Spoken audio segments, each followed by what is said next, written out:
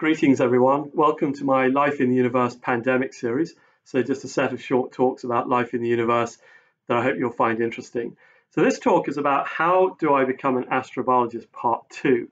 And a couple of days ago I posted a talk called How to Become an Astrobiologist, and I got a couple of emails from people. One asking, hang on a moment, what about all the social scientists? What happens if you're a lawyer or a philosopher? And someone else also asked me, what happens if you're a geologist and you're interested in getting into astrobiology? And in my first talk, I rather tended to focus on biologists and astrophysicists.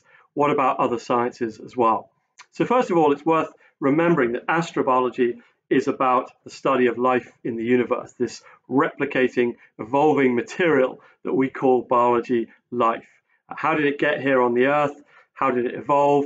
And could we find it elsewhere? That's pretty much what astrobiology is. So what I thought I'd do in this talk is just to touch on some of the key scientific questions that astrobiologists are interested in and how different sciences connect with those questions to give you some idea about how you might connect your degree or the exams you're doing at secondary school, or in fact, anything you're doing at any stage of your career, how you might connect those things into astrobiology. So if we start at the beginning, the origin of life on Earth, how did that happen? What were the chemical conditions required to bring those first molecules together to form the first replicating, evolving entity? That requires chemists who can study these early molecules, who can do experiments in the laboratory or carry out modeling studies to figure out how those early molecules that were available might have led to early life on Earth. So there's plenty for chemists to do in trying to unravel this fascinating question of the origin of life. Of course, they don't know what the environment of the early Earth was like, except from knowledge provided by both geologists and geochemists trying to understand the environment of the early Earth from the rock record, but also atmospheric chemists and physicists who model, using computer models, the atmosphere of the early Earth to try and understand what the chemistry was like, what gases were available, what might have happened to those molecules on early Earth, what was their fate in the environment of the early Earth. So right there in the origin of life, we've got chemists, we've got geologists, earth scientists, atmospheric physicists, atmospheric chemists. And this is typical of astrobiology. These interdisciplinary questions that cover a wide number of sciences require lots of different people to get involved in understanding and answering these questions. So the straightforward answer is whatever science you're doing, you can probably find a connection with an interesting question in astrobiology. Once we have life on a planet, we then wonder, when did it actually emerge? What was the earliest occurrence of life on our planet? And to answer that, we need geoscientists to look at the early rock record, paleontologists to see if they can find evidence of early life on Earth, to look at things like fossils of early life, or isotopic chemical signatures of early life on Earth. That requires geochemists and geologists. So the fascinating question of what is the earliest evidence of life on Earth, when did it emerge, also requires earth scientists, chemists, and in fact atmospheric chemists and physicists to understand the environment in which life emerged. Then we've got some life on Earth. It evolves and it goes from simple microorganisms through to spaceship building primates. What is the process of biology and how does it evolve from simple microorganisms or relatively simple microorganisms to complex spacecraft building primates? We need to know about the tree of life. We need to understand the genetics of life.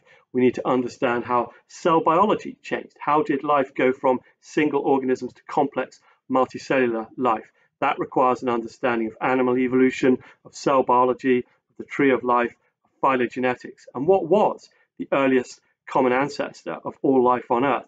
That requires phylogeneticists, geneticists. So we can see that looking at the history of life on Earth from its beginnings through to the complexity of the modern biosphere requires biologists and cell biologists and geneticists and phylogeneticists. So almost every field of biology can get involved in these fascinating questions of how life evolved on Earth. Now, of course, the evolution of life didn't just occur in a vacuum. It occurred on the Earth, and life co-evolved with the planet. We think, for example, the rise of oxygen was related to the emergence of complex animal life. So if we want to understand that biology, we have to understand the history of the Earth and how our planet has evolved. And that requires geochemists and geologists to look at the rock record through the history of the Earth, the history of life on Earth, to try and understand the atmospheric composition, how it changed over time, to look at the chemical composition of the rocks and figure out how the environment of the Earth may have altered and thus may have altered biology, and how biology itself may have altered the environment of the Earth. So there is geobiology, and that's a connection between biologists and geologists and atmospheric physicists and atmospheric chemists. All of these sciences sort of come together in a nexus to understand the evolution of life on Earth and how it has co-evolved with our planet. And of course, those principles apply to other planetary bodies as well. And this brings us on to the next question of, is there life elsewhere in the universe? If you want to understand, for example, the question or answer the question, was there life on Mars or is there life on Mars? You need chemists to understand the history of that planet, the chemical history of that planet, whether an origin of life could have occurred there, and how the chemistry of that planet has changed over time to change the conditions for life. You need to be able to answer the question, are the extremes of Mars compatible with life? And to answer that question, you need to know about life in extreme environments on the Earth. So biologists who go off to study the Antarctic ice sheets or hydrothermal vents deep in the oceans and study life in extreme environments can answer the question, do the conditions on other planetary bodies, such as Mars, overlap with conditions where we know that life can persist on the Earth? So there we have a role for the biologists. We need to know about the geology of Mars. What is the history of liquid water on that planet? And we can look at images from rovers and from orbital spacecraft to understand the geological and geochemical history of Mars. That requires Earth scientists, geoscientists. And then we need to look at the atmospheric conditions on Mars. How has the atmosphere of Mars changed over time? We need atmospheric chemists and atmospheric physicists. So again, we see all these different sciences coming together to address a single question. What is the habitability of Mars? Could it have supported life? And that's true for any planet we're looking at, or any planetary body, whether it's icy moons orbiting Jupiter or Saturn, or whether we're looking for exoplanets orbiting distant stars. We need to understand their geology, their potential condition for biology, and their atmospheric chemistry and physics. So all of these scientists have a role to play in trying to understand the full range of conditions to be found on other planetary bodies and how they've changed over time. If we look at exoplanets orbiting distant stars, and even if we look at our own planet and try and understand its history, we have to understand the evolution of stars. Our own star has affected the climate of our Earth and the climate of other planets in our solar system.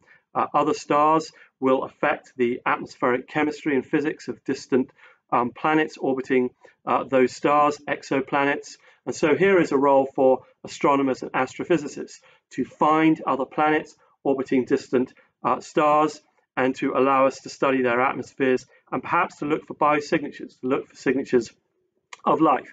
All of these questions will require powerful telescopes and astrophysicists to understand these planets, to look for them, and to examine the way in which their parent stars have influenced the development of these planets and whether they're in fact suitable for life.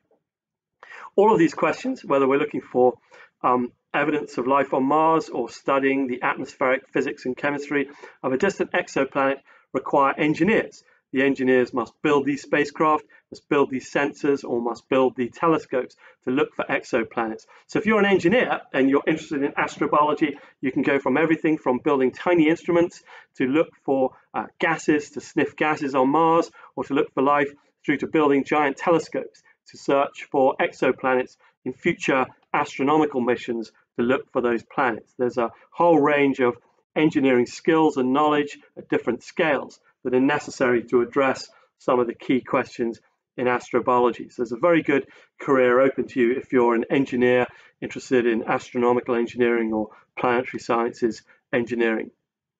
Many of the questions in astrobiology interface with social sciences. For example, if there was life on Mars, would we be worried about contaminating that life with microbes on spacecraft sent from the Earth? These are partly scientific questions. Will microbes survive on Mars?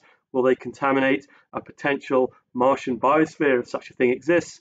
But they're also legal questions, and they are questions of ethics. Is it ethical to contaminate another planet?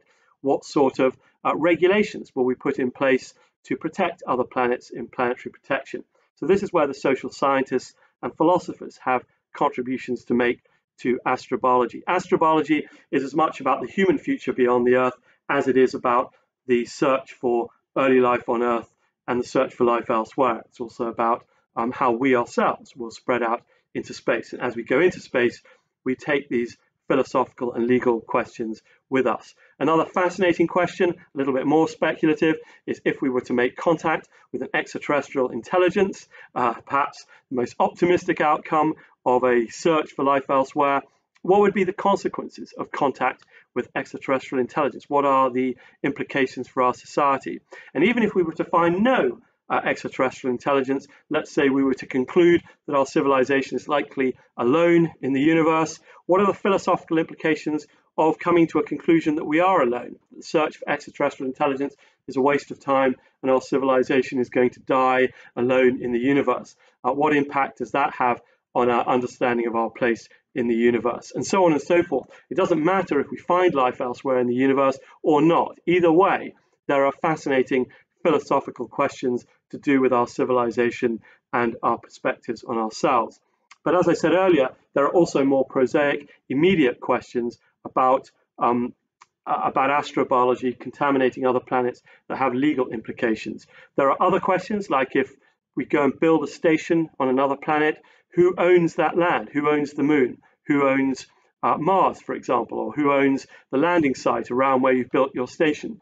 These may not seem like astrobiology, they're not so much science questions, but they are legal and ethical questions that are linked to this ambition to spread human life out into the solar system to explore other planetary bodies, that is itself linked to the question of the expansion of life beyond the Earth, which is in many ways astrobiology.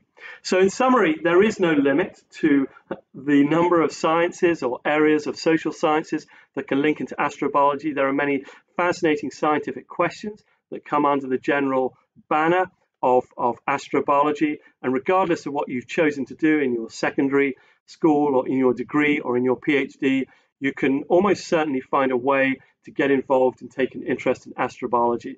And I really recommend that you look at the questions in astrobiology, think where the connections are with your own expertise, and then find a way to get involved, take an interest, or even make a direct contribution through scientific papers or going to conferences and discussing your ideas with other astrobiologists. So it's wide open and you can get involved in any way you choose. So those are some answers to the questions about careers in astrobiology, this fascinating area looking at life in the universe. Thank you for joining me.